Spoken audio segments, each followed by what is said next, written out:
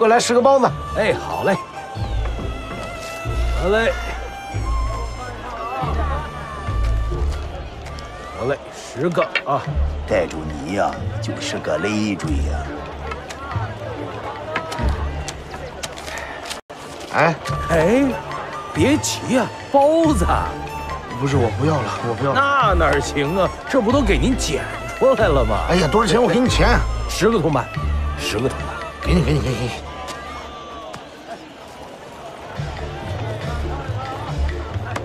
哎，不是，老爷，你这是坑我呀！哪儿啊？你这是坑我呢！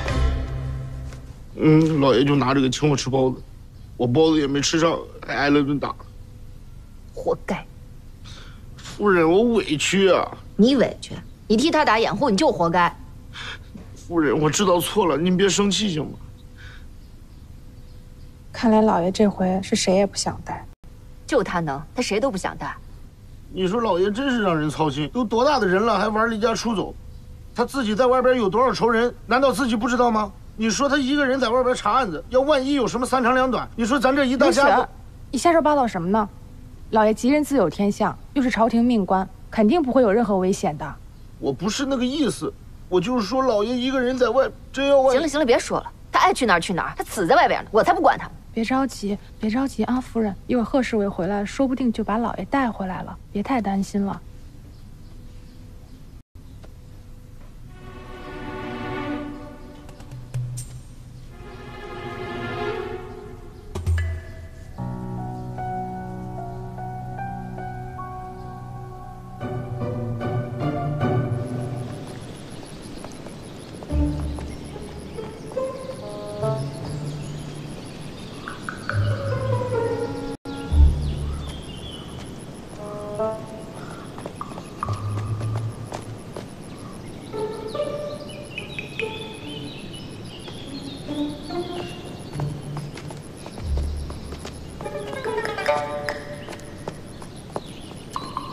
这位姑娘要算点什么呀？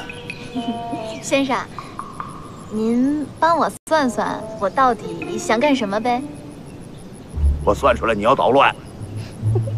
大人，您别装了，您这整的还挺像的。梦楠姑娘，你跟着我干嘛呀？大人，我都想好了，我要跟您一起去临清州。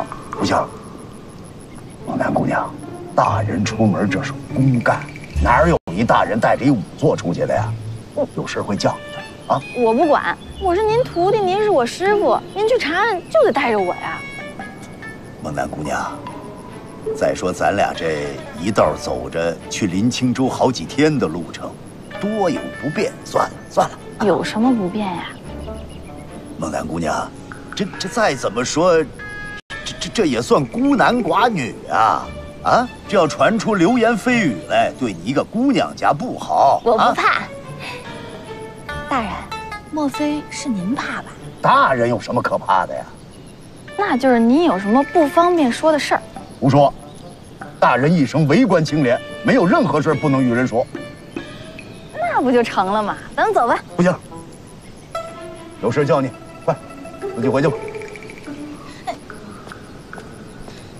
大人，我就是觉得您是一个好官，好不容易来到咱们山东地界，我们老百姓终于能有一个出来为他们做主的了。我是真心真意想跟着您办案。再说了，我不跟着您，那我爹的仇什么时候能报啊？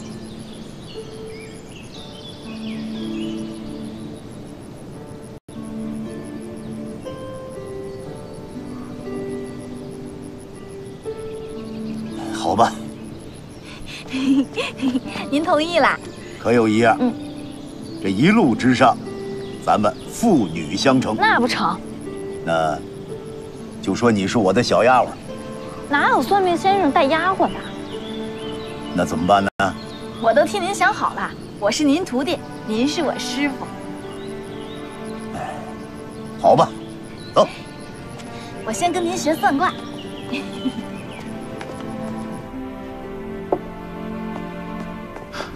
哥哥，找到了吗？没找到。哎，不过我先兵马楼的老板向伟荣打听过了，说好像是秦朗带着几个捕快去了临清州，我就猜应该刘大人也是去了那儿。临清州？啊，他跑那儿干嘛去了？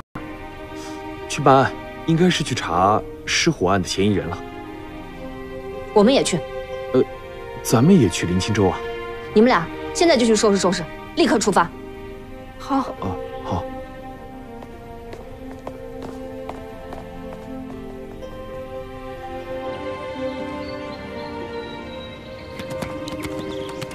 就，吁，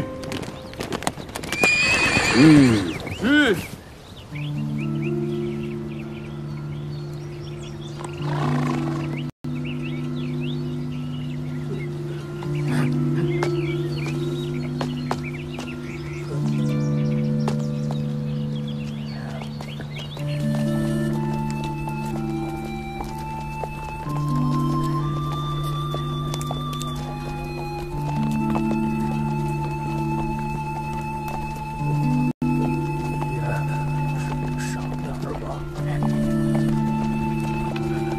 行好，给点吃的吧。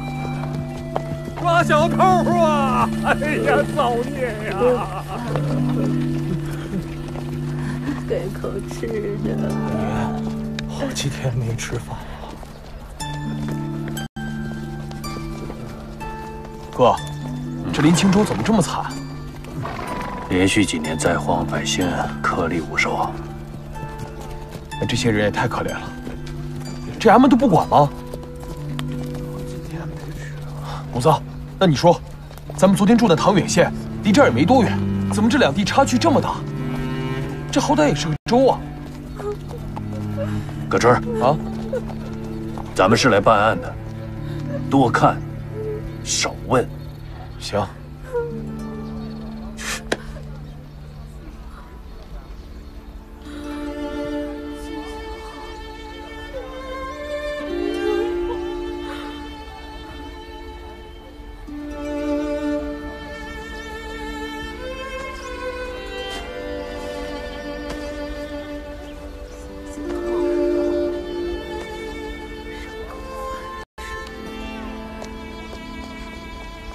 奶奶，给您吃。我的好孩子。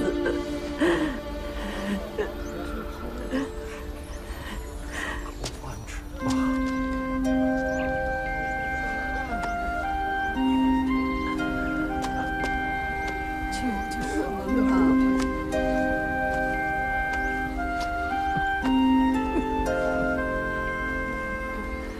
都给。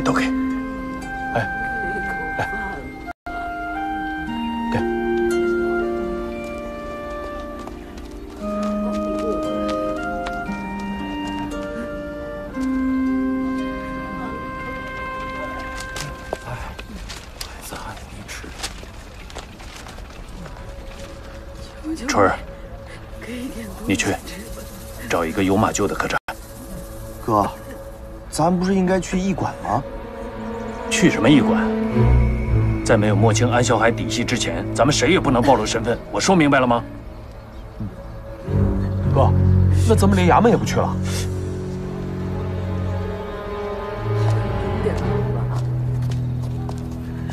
你是不是傻呀？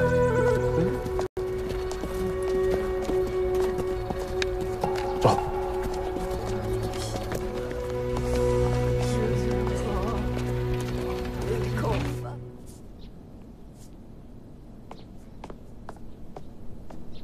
老爷，什么事儿啊？东昌府捕头秦朗带着2个捕快来到了咱们临清州。东昌府？对。那不是刘墉的地界吗？他派捕头到咱们这儿来干什么？老爷，我听说这个刘墉……我知道。左都御史贬到咱们这儿之后，就斩了索伦图。此人来者不善啊，我们不得不防。那几个捕快呢？安顿下来了吗？哦，他们没有住官驿，而且是便装前来。便装？对。听说东昌府日昌钱庄发生了一场火灾。这火灾查案也是官府的正事儿啊，为什么要变装呢？看来他们此行还有其他的目的。这样，你马上派袁长春去查个清楚。是。哎，等等，他们既然是变装前来，恐怕是不想引起别人的注意。告诉长春，一定要小心行事，不得暴露。明白。刘墉，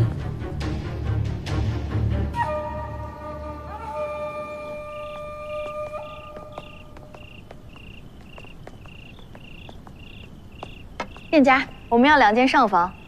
客官，不好意思，就剩下1间客房了。哟，那不合适。哎，店家啊，咱们这附近还有其他客栈吗？啊，咱这小镇小，就我这1家客栈。如果2位呢要想找别的客栈，那只有到唐远县或者临清州了。我们就是要去临清州，那请问那儿离这儿远吗？那2位是骑马呀，还是走路啊？我们走路。哦，走路的话那就有点远。要是走官路的话，得1天功夫吧。1天？对对对。有没有更近一点的路啊？近路倒是有一条，哎，出这店门口，一直往南走，5里路就到了一座大山那儿。你捋着那山道啊，翻过那座山，也能到临清州。那得多长时间呢？走山路快的话，半天功夫就到了。大人，那咱们还是走山路吧。哎，不过我听说啊，最近山路不太平，经常有山匪出现。尤其像姑娘你长得这么漂亮，是吧？如花似玉的，万一有什么事儿，你看是吧？我劝2位啊，还是走官路比较好。那您就甭管了。哎，得，那你2位到底住还是不住啊？不住了。住不住。那到底是住还是不住啊？我们住。啊，住啊，住好了。哎，好嘞。哎，那我给你俩开1间房啦。对呀，你快开吧，你笑什么？这是我师傅，我是他徒弟，师徒2人住1间房，怎么了？没毛病，没毛病。哎，那个小2，哎，来了，2位客官，楼上请啊！哎，2位客官，楼上请。走吧，走吧。这老色鬼。你说什么啊？店家，这可就是你不对了啊！你看我一个算命先生就不应该给我徒弟是吗？这叫狗眼看人低，懂吗？揣测人意，信口雌黄，这叫什么？这叫狗衔门帘，全凭一张嘴。怪不得街坊人都说车船垫脚丫，无罪也该杀，说的就是你这种人。王八蛋！这怎么还骂人呢？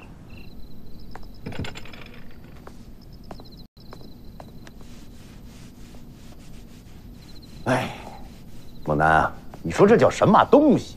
大人，您别跟他一般见识。猛男，你也甭生气啊，这种小人不值得。朱一武怎么了？心底无私，怕什么？怎么着？今天呀，你睡床上，大人在这儿坐一宿。不是，大人，那怎么能行啊？理应您睡床上，要坐也是我坐呀。怎么了？看大人岁数大呀，身子骨不比你差，明天还赶路呢，赶紧睡觉。大人，您不睡床上，那我就在这儿坐一宿。蒙南姑娘，既然你要求跟着我出来断案子，你就得听我的话，这是大人的命令。睡觉。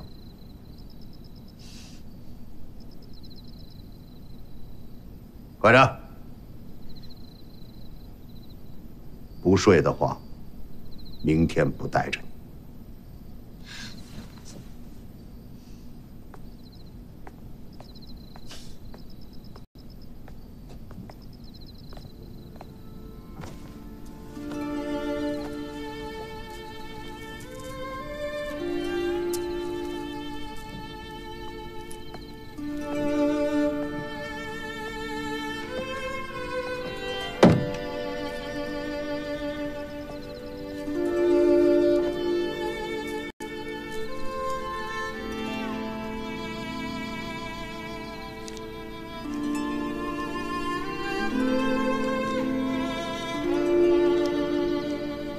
大人，您这是干嘛呢？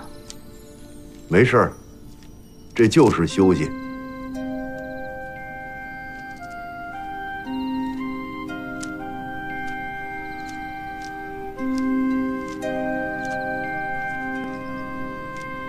大人，我一直想问您个问题。嗯，您会一直留在山东吗？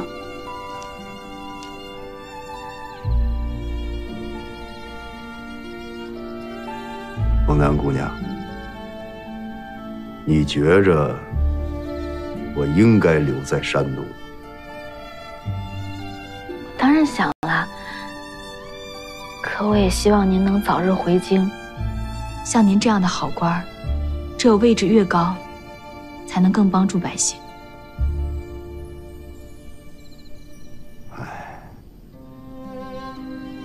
当官哪儿那么容易啊？真干起来难着呢。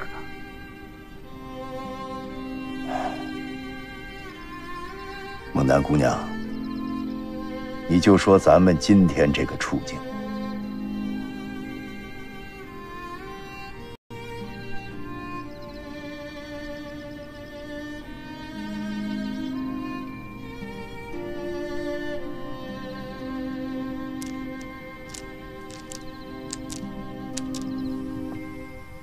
四海粮行是本地最大的粮行，管事儿的是安四海，他儿子就是安小海。想查安小海的下落，就得从这个四海粮行入手。五子，别吃了。我跟你说啊，明天你哪儿也别去，就给我盯着这个四海粮行啊！如果发现安四海和安小海的线索，马上回来说一声，听明白了没有？行了，哥，你放心吧。葛春啊，安家不是大户吗？亲戚朋友不是多吗？周围下手摸一摸。知道了。哎哥，他那个我去，你给我滚一边去！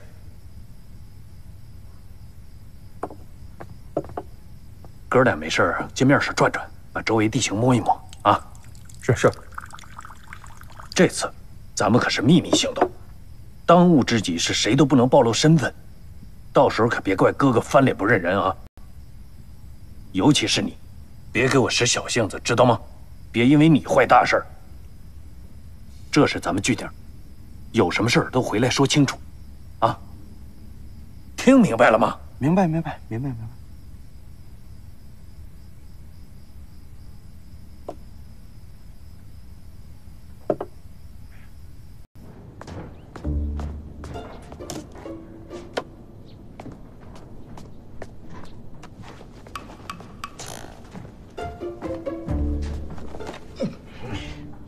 老爷呀，就算你丢下我，我也不能丢下你呀！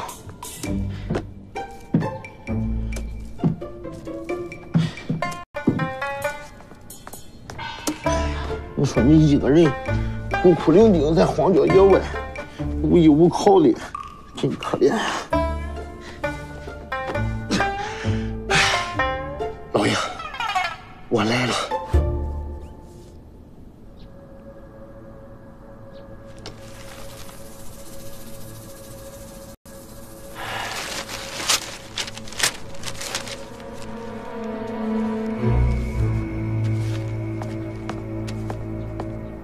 老爷，查到了。什么情况？刘墉这次派人前来，是为了查日昌钱庄的案子。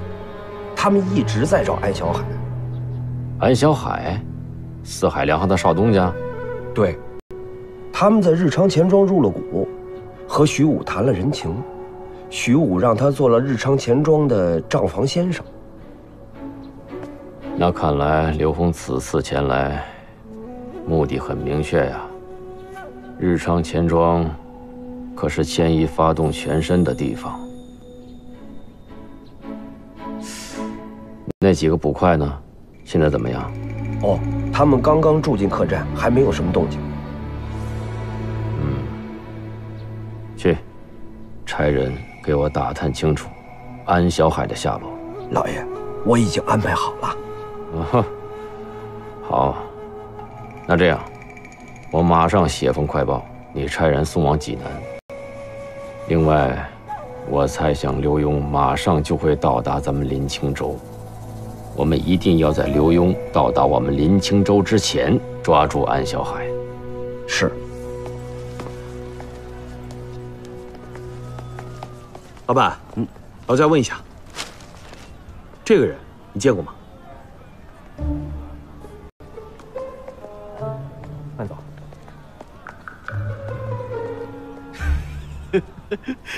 你笑什么？见过没有？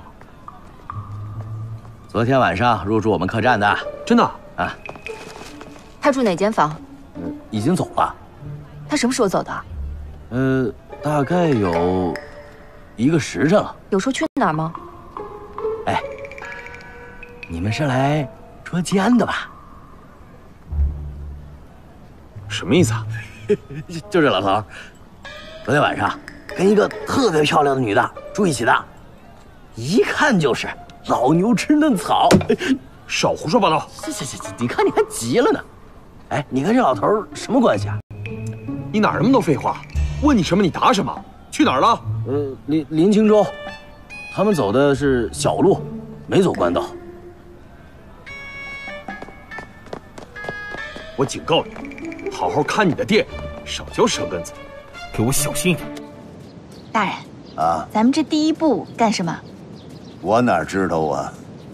您不知道啊？孟南姑娘，你真以为我穿上这身衣裳就能掐会算啊？那我在京城算算不就完了吗？我跑这儿来干什么呀？我。那咱们去临清州总得干点什么吧？嘴勤能问出金马驹来，随便打听，随便问。这跟钓鱼一样，你不下钩啊，他那个鱼不会自己跑到篓子里来。我现在就是那鱼钩，但搭上你这么块鱼食，我挺冤的慌啊。不冤，我觉得特好玩呢。你以为这是玩去啊？我去啊。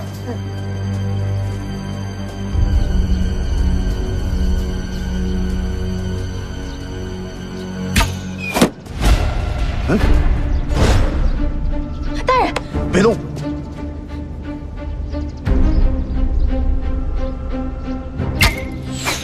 哎，大人，大人，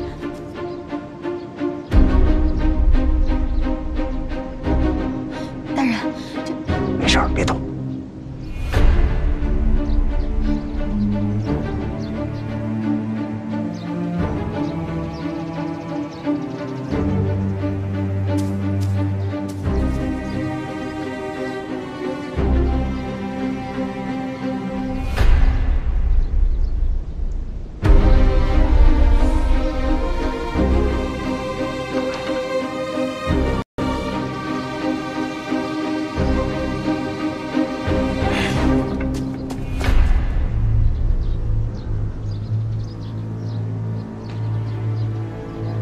没事了。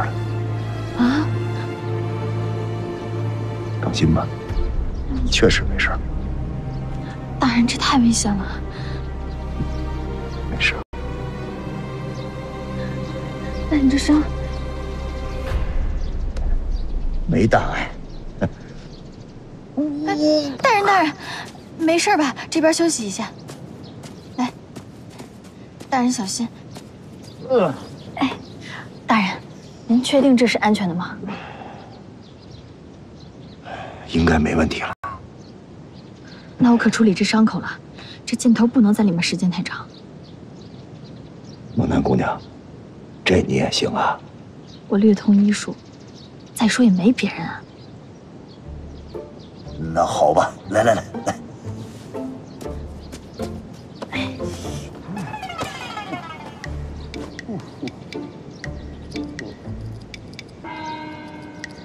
你这带的可够全的，你这个。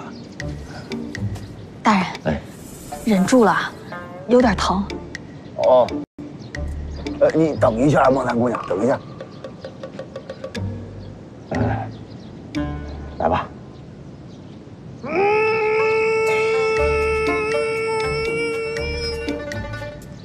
大人，你干嘛呢？你怎么跟小孩似的？我这没拔呢。啊？没拔呢还？哦，哎呀，拔！大人并不是害怕，大人只是有时候见着血呀，稍微有一点晕。没事，你大胆拔，我能忍住。来，木兰姑娘，没想到啊，你还真是什么都行。这要没你，还不知道出多大乱子呢。木兰姑娘，你倒拔呀！我拔完了。啊？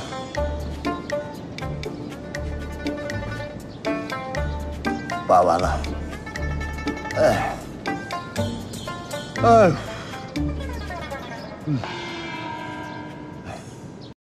大人，您刚才站那会儿，像个英雄一样，你怎么这会儿这么害怕呀？什么英雄啊？大人是心里有谱。你把那支箭递给我。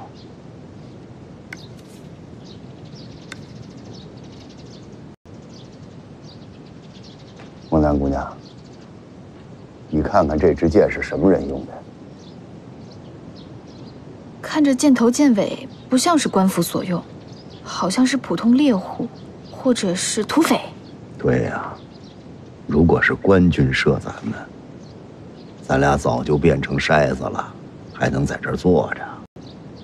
但是射箭这个人很奇怪呀，你想想啊，如果说他第一箭算失手，第二箭射歪了，就这个还出来行刺啊？啊？好，就算是都失误了，那他为什么不接着射呢？对呀，而且都没有致命的箭。所以说，他就不是奔要我命来的。你以为老爷不怕死啊？老爷一样，但是老爷算出来了。哎呀，大人，那您这是得罪谁了呀？您，猛男，只要秉公断案，肯定会得罪人。你哪知道得罪谁呀？大人，那咱们这接下来是回客栈休息，还是接着往前走啊？往前走啊！都到这儿了，岂有回去的道理？走。您这伤……没事，这不是有你吗？走。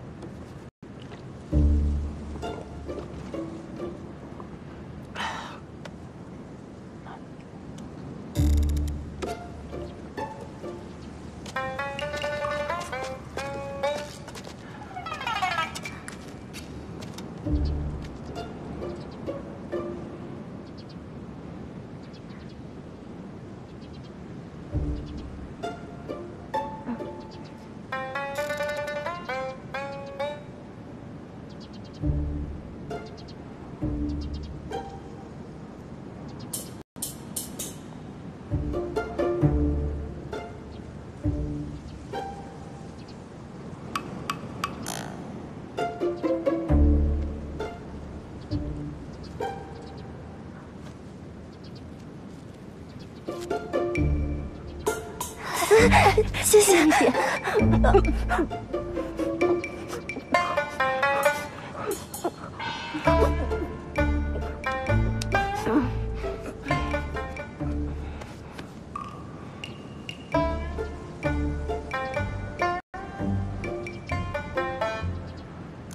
我求求你们了，我这还得赶路找我姥爷，我这些都不够自己吃的，你们别在这站着了，行吗？我真的，我这一路上，哎，你们走吧，别在这站着了。我，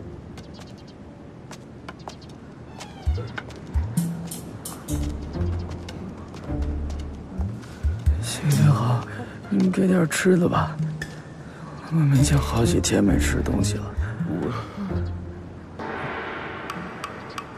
行行好。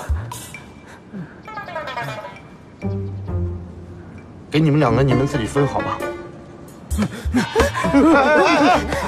不是，哎，你别，你给我留点，你们行不行好，行不行？哎，你家。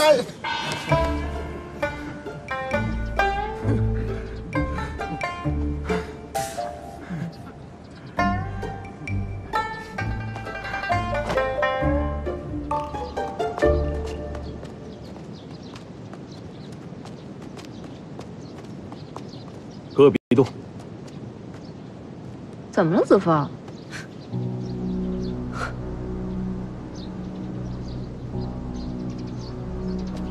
怎么回事啊？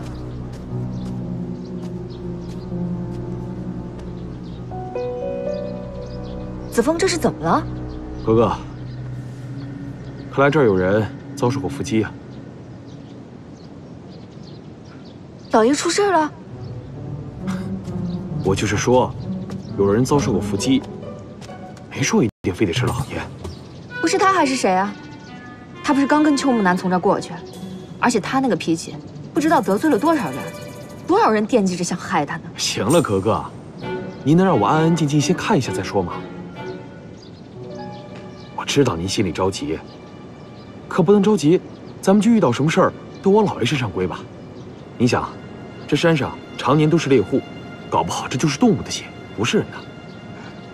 我说子枫，这事儿都怪你，我让你跟着老爷好好保护他，你跟着我干嘛呀？是，怪我。出来了！看，啊，这怎么这么贵啊？这么贵呀！跑什么场？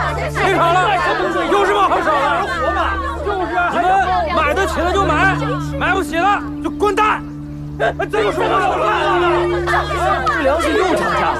哎呀，还让不让人活了？哎，兄弟，什么情况？看看，今天的价格又涨了，这谁买得起呀？简直不让人活了呀！那你们报官呀？报官？没用，他们都是一伙的。这还有没有王法了？干什么你？我看看呀，看看，能不买粮？不买粮滚蛋！哎，你怎么能骂人呢？骂你，我还打你了呢！你还真打我？我可是……你是什么？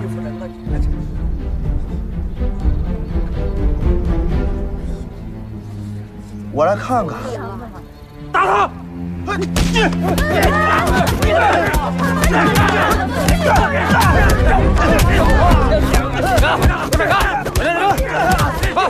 什么情况？反正给袁不讨这小子外地来的，在这闹事呢。敢在我的地盘上闹事，给我带走，回去好好招待招待他。有劳了，袁捕头。客气，应该的。袁大哥，袁大哥，是我五子。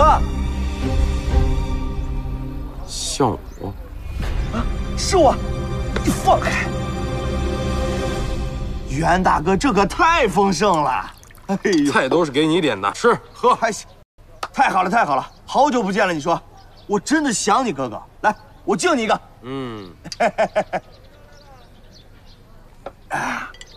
这自从我姐夫走了以后啊，我姐她就自己守着那个酒楼，孤苦无依的。你说，不说这个。哎呀，我知道哥，我知道你们之前有矛盾，但是我想清楚了呀，你们是你们，我是我，是不是？那秦老是我大哥吧？那袁长春你也是我大哥，是不是？咱们不分彼此。来，你别啊，你就说，咱们是不是不分彼此？咱们就是不分彼此。哎，对了，来哥，再喝一个。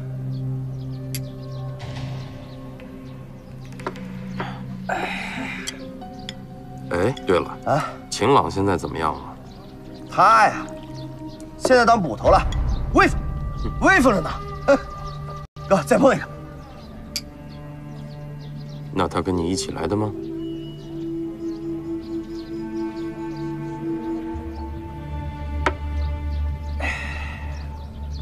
他现在虽说是我们头，但他是他，我是我。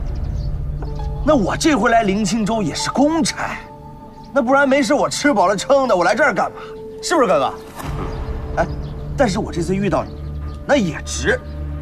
来哥，咱们再喝一个，这多长时间没见了？真想你哥哥，来，敬你。高兴，真高兴。来，吃。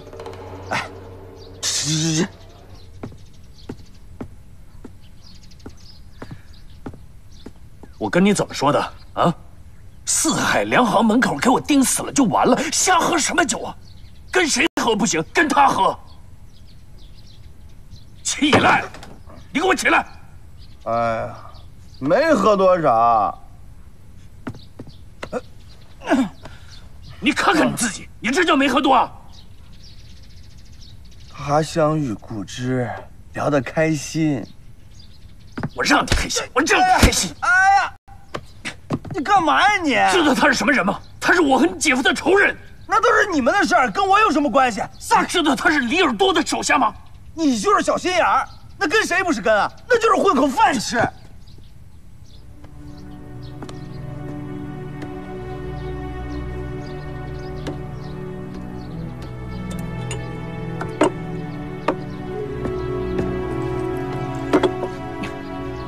你都跟他说什么了？人家问了问我姐的情况，那也是关心，还问了你。问我什么了？咱现在跟从前不一样了，你又回去当捕头了，咱们现在吃官粮。刘大人的情况你没说吧？那我倒没跟他细说，但咱得吹吹是不是？刘大人办的可是皇上最重视的案子，那咱现在跟刘大人办案子，我这么告诉他的。哎，你又打我干啥呀？哥哥，你还是吃点东西吧。我吃什么吃？老爷没找到，我哪有心情吃啊？你说我平时是不是对老爷特凶，特不好啊？哥哥，您对老爷够好的了。那他为什么这么狠心的抛下我？不，他没抛啊！您别胡思乱想，您先吃点东西，啊，别一会儿人找到了，您反而把自己给饿坏了，啊！小心啊，老爷。可以。店家，店家有人吗？小心点。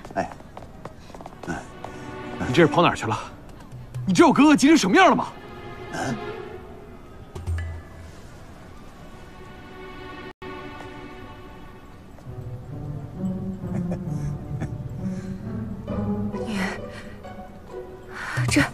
这都怎么回事啊？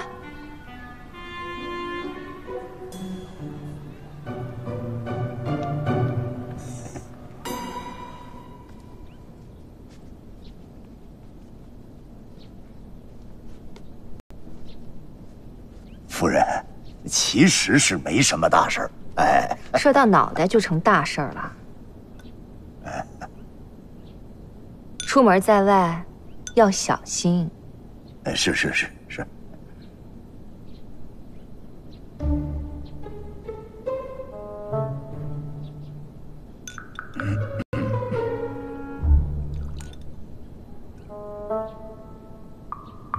再拿去热一热。哎。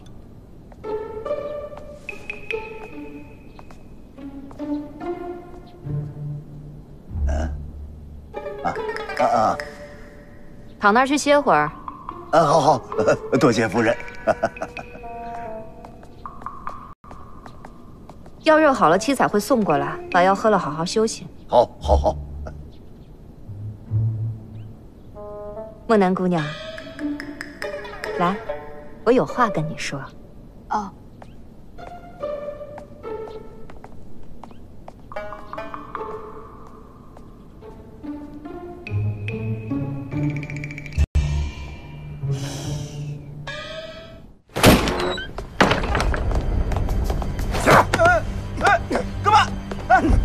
袁大哥，干嘛这是？走，袁大哥，袁大哥。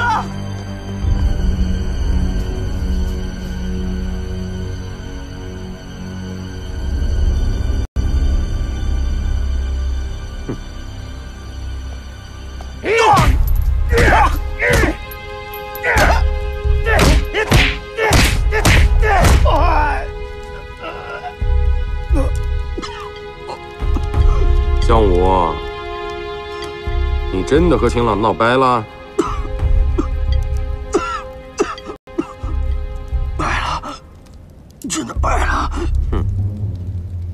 你小子不见棺材不落泪呀！袁大哥，我说的都是真的，你就放了我吧，我姐还等着我回去呢。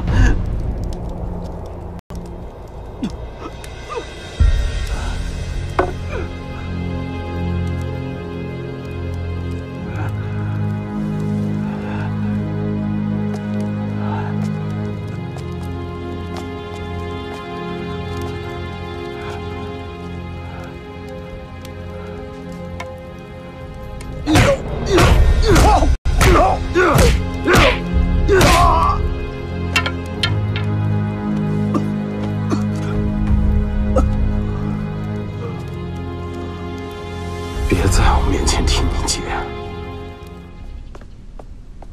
老爷，有消息了，安小海我已经派人去抓了。